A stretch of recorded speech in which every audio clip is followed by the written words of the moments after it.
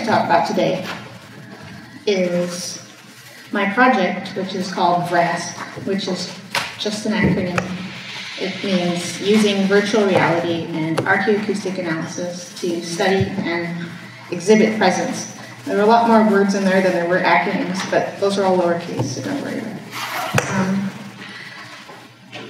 And then after that, I'm going to talk about the goals, like my personal project goals, and also what I hope to achieve through my 2 years here. I'd like to talk for a minute about how I view the ambient landscape and, how I also view it in relationship to things like cultural heritage and the soundscape. I also want to talk after that about some ways that I view the role of the ambient in focusing attention and listening. And then I will talk about give an example of a piece of field work that I've done so far as a practice. And I will talk briefly about the piece that I made using the technologies that I've worked on. And it's very ambient. So, me, who am I? Other than what I just said. My primary training has been in experimental music, in electronic music and interactive art. I've done a lot of, sometimes I've worked in spectral music.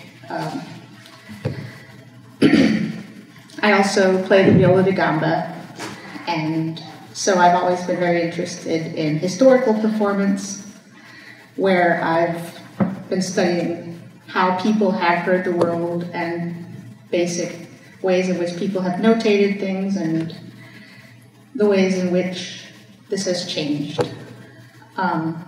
It's hard to study how people heard things, but hopefully through practice as research we can get that. So first I'd like to talk about my personal approach to ambient listening or ambient space. We've touched on a lot of other things yesterday that were very important, but I think apart from me is, the ambient for me is I approach it from a purpose of deep listening, from, where the ambient is a focuser of attention and awareness. I also view listening as a representation of the present moment. And through my own practice, I've come up with some sonic meditations that based on things like listening to space, like trying to walk around the space without your ears. Without your eyes, not your ears, you need them. Things like echolocation, where you try to understand how people hear. And one of my favorite anecdotes came from Barry Blesser's book, Spaces Speak, Are You Listening?, where he talks about that Ray Charles used to ride his bike. And he could do that. And I was like, he can do that. Maybe I can do that. And so I would walk around space and practice trying to walk without being able to hear as I was approaching barriers, or being able to hear sounds as I walked past them, and trying to hear my own footsteps as I could hear them against the walls or trees or grass. And so I made a practice out of that. And that was I did that sonic meditation as part of one of my deep listening workshops, and presented it there and had everyone try it, and everyone had a great time. I also imagine the ambient as a form of attunement, and where then that kind of attention goes in line with attention and awareness, where you use sound, just like in the music of the spheres, to analyze and understand the invisible. Basically making the inaudible audible, making things that don't speak, or paying attention to things that are subtle. Basically, for me, the ambient and the music is whatever happens to be there, and at least in this case, my work will come from my exploration and attention to. Oh, did I go through that again? Okay, so about my project. As I mentioned, the FRAS project stands for Using Virtual Reality and Archaeoacoustic Analysis to Study and Exhibit Presence. It's a 2-year project that began in October, and so it's still quite new to me, but I'm very enthusiastic. Some similar and inspiring projects in the archaeological domain would be the Archaeoacoustic Project by Tommaso Mattioli and Margarita Diaz-Andrew, Miriam Kollar's work at Stanford on the soundscape in ancient, I don't remember. I'm going to mention it in a minute, so I'll get over that. And of course, Rupert's EMAC project, which is the European Music Archaeological Project. Now, what are the goals of my project? Why did I want to do this? So one of the things is, in the acronym, is to explore and exhibit sound presence. And I'll go over what I mean when I say sound presence in a minute, but I'm looking for ways to present the kinds of things I'm interested in, which is an attention to space, an attention to just the aesthetic effects of place and possible present exhibition and present public dissemination uses of this. I want to create installations, works that will aid in the public dissemination and exhibition of these concepts. I would like to make tools and share them so that other people can work to express what it is that they hear. And I'm going to do some field work and I will work to document and exhibit what I find. So, now I'm going to talk about some examples of sound presence and what I mean. So for example, a sound presence could be a very strong sense of place, like something that just has a bizarre feature to it, or it just makes you interested in being there, or it makes you feel in some way that this place is special. This is very personal. So at least in the field work, I'll be working on it from my perspective with the hopes of creating AR or game examples of this where then I can share my experience and possibly give people the ability to look and explore on their own and share it with me. Another one is places that tend to have a very strong sense of place tend to have strange acoustic patterns.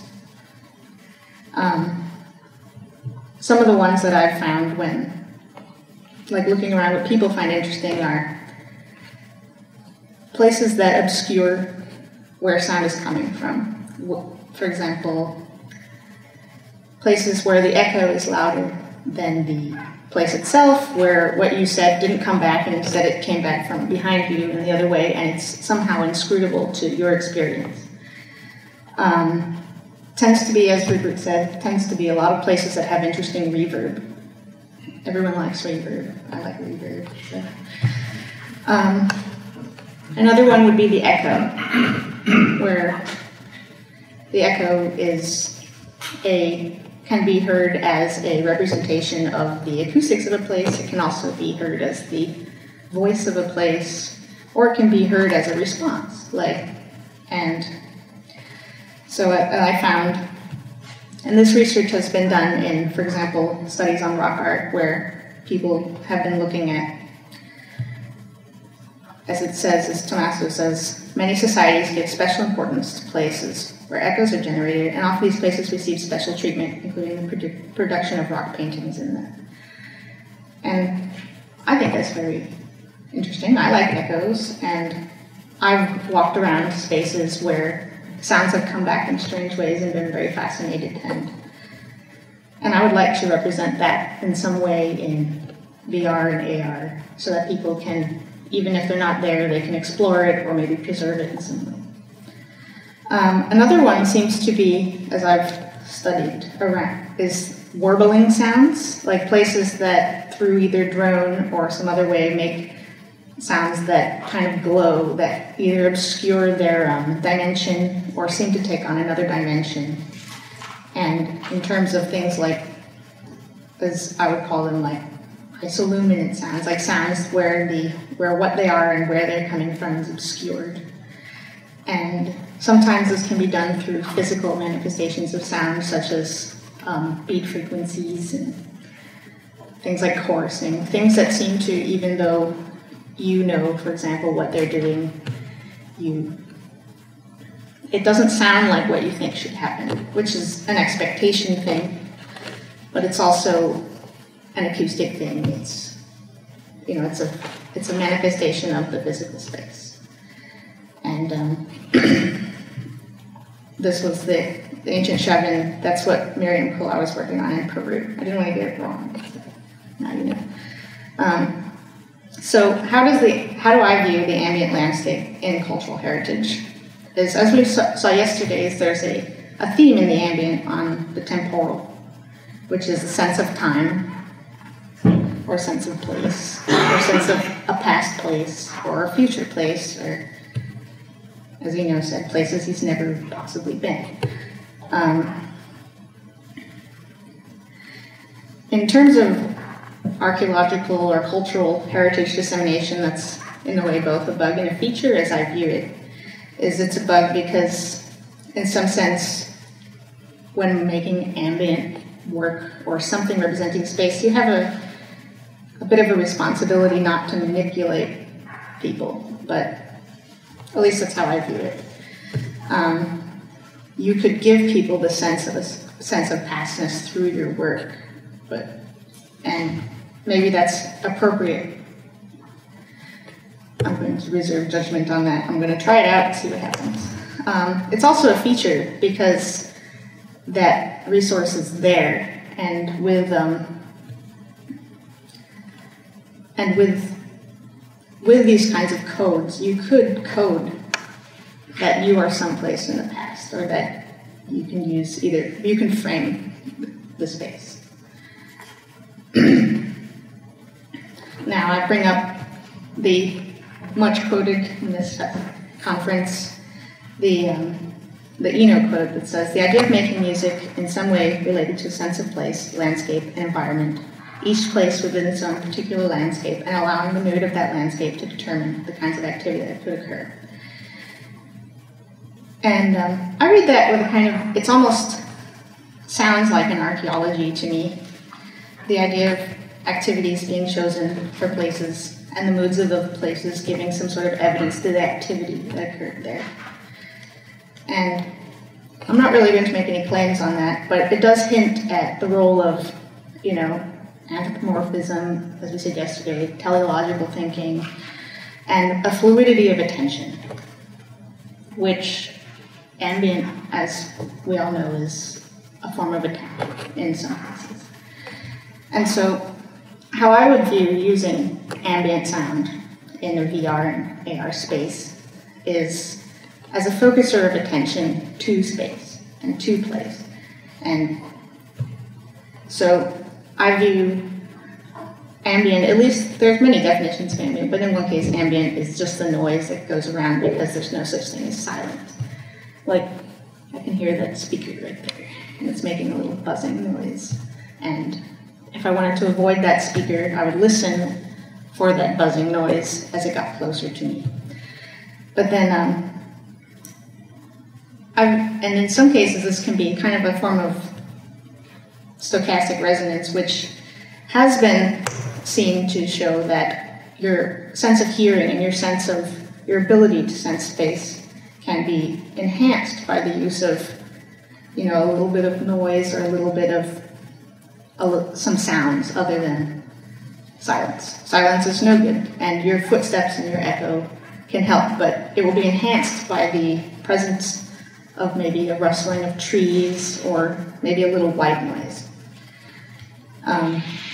In this case, ambient sound is an augmenter of the present moment, an augmenter of the more subtle aspects of reality, and possibly a way to practice.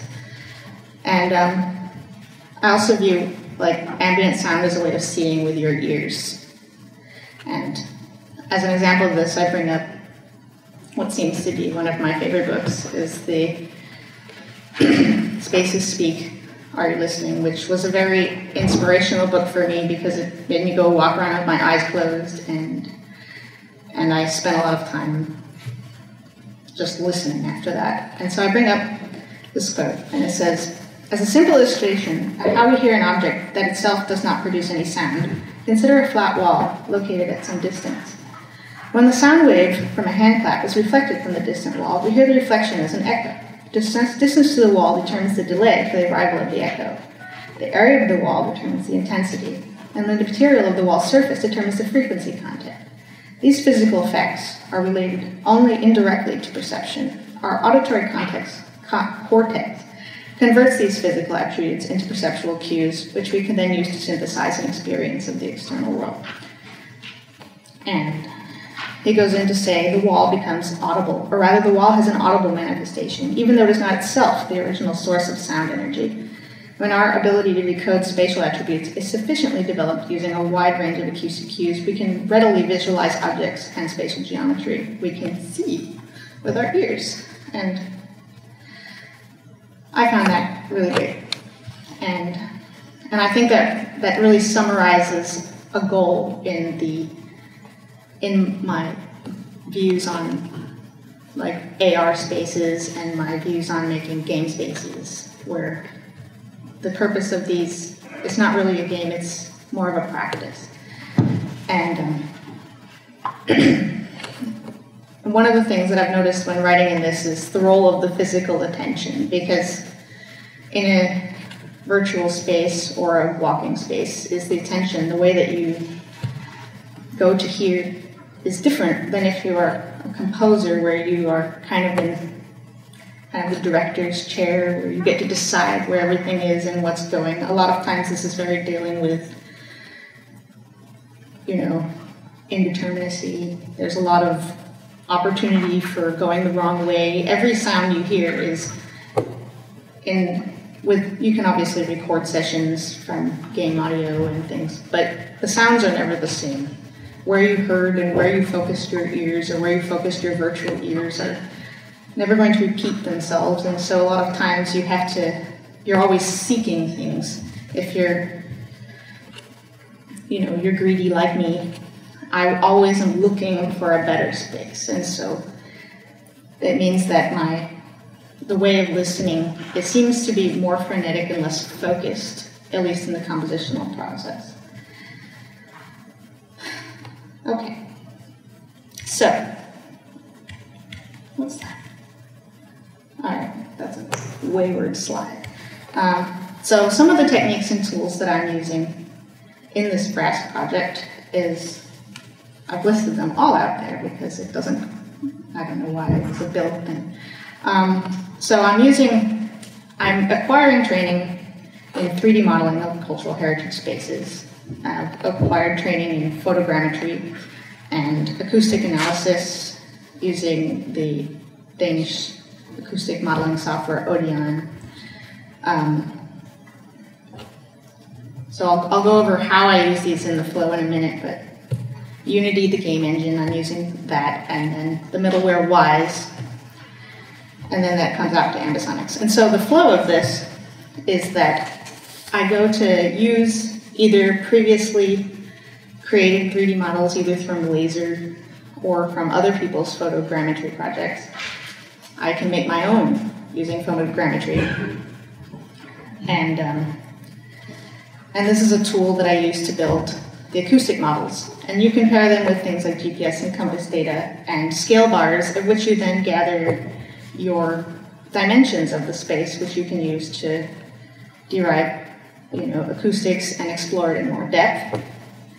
I obviously work on collecting impulse responses of these places, and you use them in combination with your photogrammetric models or your previously acquired 3D models and your impulse responses. And you go in to Odeon, and you can use your impulse responses to build virtual impulse responses that then you can make more interesting acoustics. And you can use them to train your derived acoustics. So, because usually when you input things like your absorption coefficients, it's never perfect. And so you have to do a little bit of fiddling. And Odeon helps you fiddle. And then after that, you can, just print out oodles of impulse responses that you can then create into an interactive environment like Unity. And then you can build convolution reverbs. And you can also then go into Wise, which is middleware, and has a very interesting, at least for me, a plugin called Reflect, which you can build kind of interactive early reflections based on 3D models, and which will then include, rather than a lot of traditional box models where everything is just a box, you will also have corners, you will have vaults, you will have poles, there will be all sorts of things, and it kind of gives you a more interesting acoustic perspective. And then after that, it all gets sent into ambisonics or highly directional sound. And these kind of immersive sound experiences, I hope, will really foster a sense of place and help people understand how they experience place, and maybe help them listen better, or listen, maybe not better, just listen in another way, or maybe in a way that I want them to do. So in my next section here, and I'm just going to hurry up, was an example of a space that I've done. And it's just an example. This is a kind of a demo. It's a college, it's a temple with no roof on it, the College of the Agostales in Herculaneum. And I informed the impulses of the space through impulses that I'd taken. And I gave some relevant sound samples that we can use briefly, and I also printed out the example of reflection, so you can see some of how the reflections are in the room, and so you can kind of use them to explore, and I find that very compelling. So in this one, this is sort of can you see that?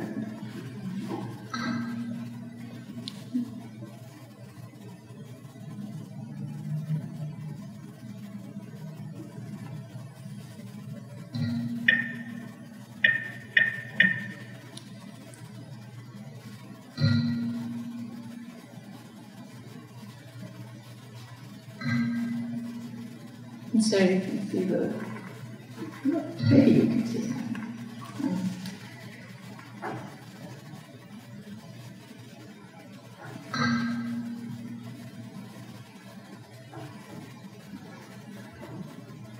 Okay, so don't have too much time, but I just want to then, so the piece that I made for tonight is a creative implementation of these kind of plugins.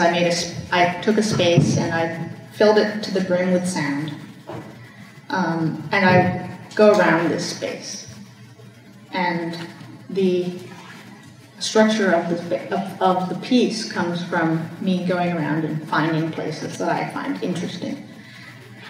Now, there's a very real chance they wouldn't be necessarily what you would find interesting about the place, and that's why in future implementations there will be an open work, something where people can go and explore on their own.